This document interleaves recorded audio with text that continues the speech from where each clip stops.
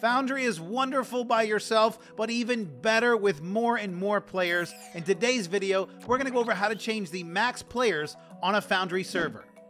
First, we're going to log into our Basic Toasting Games panel and choose our Foundry server. Next, we're going to choose the Stop button to stop the server. We will then go to the Startup tab, and from the Max Players field, we are going to change the desired value to the amount that we would like. The default is 32. Once we've changed this, we can go back to the Home tab, start our server, and we'll change the max player number on our Foundry server. Thanks for watching, and check out bisectoasting.com, your ultimate gaming partner.